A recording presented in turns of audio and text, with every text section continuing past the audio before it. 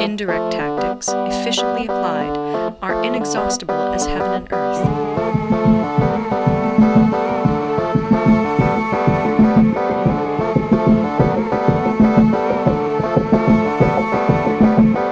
Unending is the flow of rivers and streams. Like the sun and moon, they end but to begin anew. Like the four seasons, they pass away to return once more. How you gonna try to be someone when the people can't see you? How you gonna try to open those doors when you don't use a handle? You can walk till you move and you're in control. Ride the groove, be in touch with the vibrations. Yeah, ride those vibrations.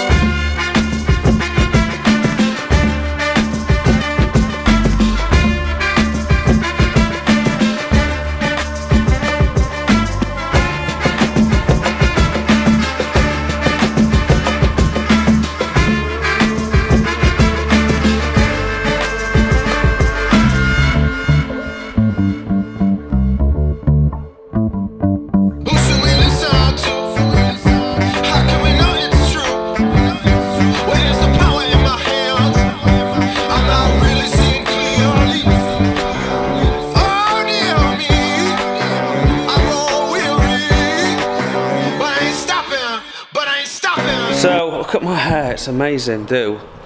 So, we've taken the bitter off this morning. That's all down here in cask. We've unloaded Stu. He's got all this beer python that he picked up the other day from Oldham or Bolton. Bolton. And then in here we have the cask python chiller, which, well, I'm going to have to obviously take down the bottom and make sure that she's in good nick. So we wanted a 14 line, we ended up with an 18. That was quite a beast. And then we've got a 6 and a 10 on these two. So that's the 10. This is going to be the cask ale python. That's a nice one, that 10. And then this 6 is going to be for the ciders. A lot of line to fit. And we've also got to go and measure up for the CCTV cables today as well. That's another job. So let's crack on with that.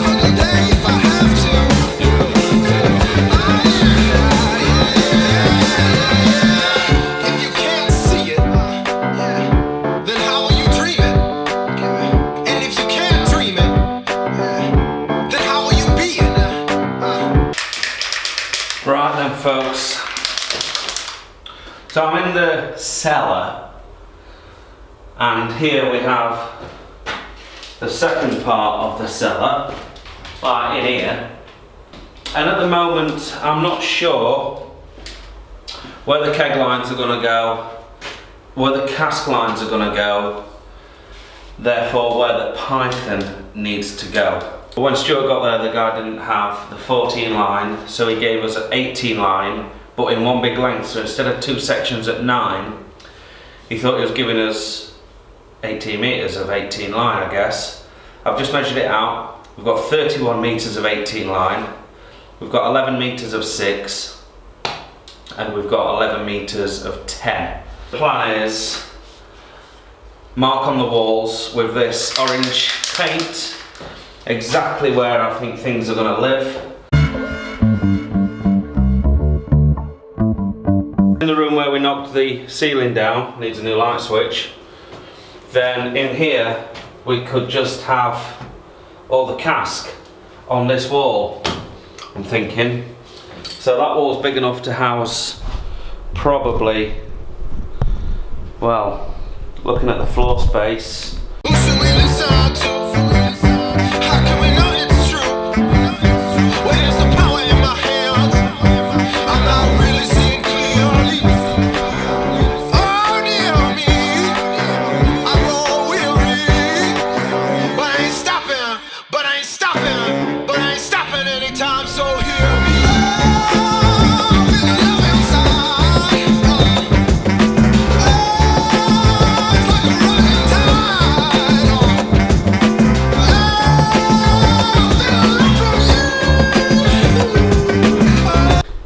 so a little change of plan.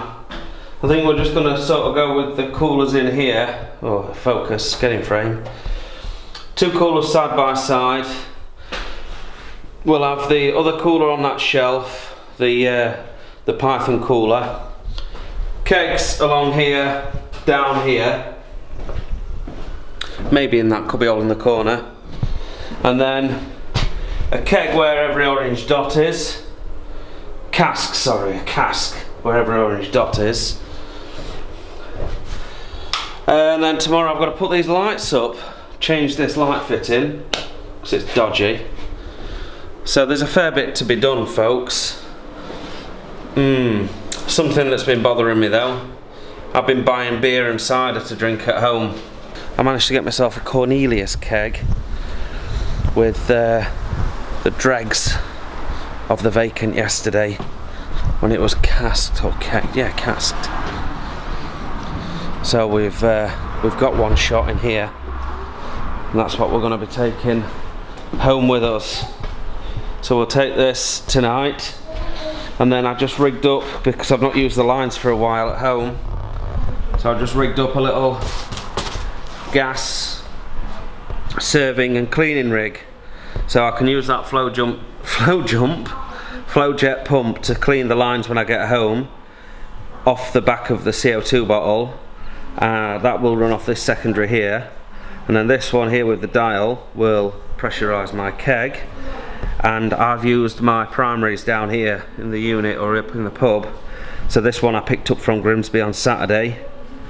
Works fine, I've tested it. So we'll be able to use that for serving. Put that there in case I need any tools to sort it out. So fingers crossed, I've still got a black disconnect on the bar at home, and then all I need to do is turn the cooler on and hook the pipework up, and then we're golden. So let's go and check it.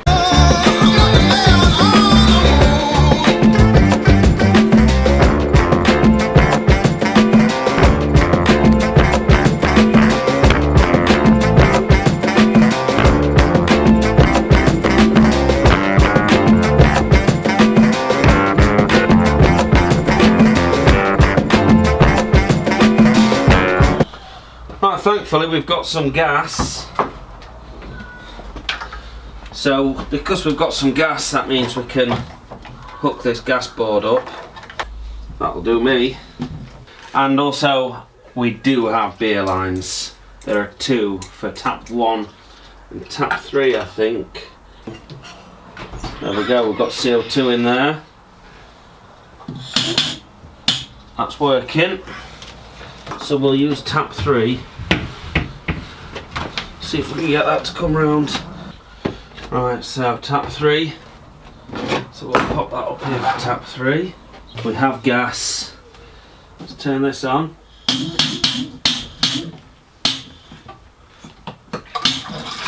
Put it up. Right, we need to get rid of what's... Oh, that might be it actually. Yes. So now that's just going round and round. And then I'm going to leave that to rest for 10 minutes. Come back with some water. And then we're going to put the Vacant in here and chill it all down. Yes! and we're going to have vacant on tap at home again.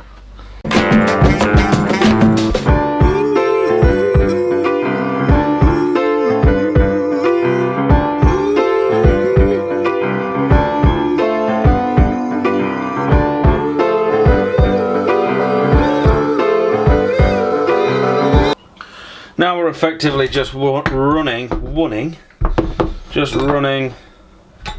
tap water straight through the kit to give it a rinse, and once this is done, oh, we'll be ready to put the vacant on. Right, once again for the second time, I'm in a difficult position here because I don't have the tripod, so we're going to get washed out a little bit with the sunlight from where I put you. But again, with the free advertising for my mates at Beverages, let's have a look how this one pulls. All I did was just let a bit of gas out and let it sit for 10 minutes, and I think that, chaps, is pretty much what we've been waiting for, wouldn't you say? Oh, look at that. It's hazy, and it was the last one out of the tank. Oh, and it's a bit warm, but God, it's good.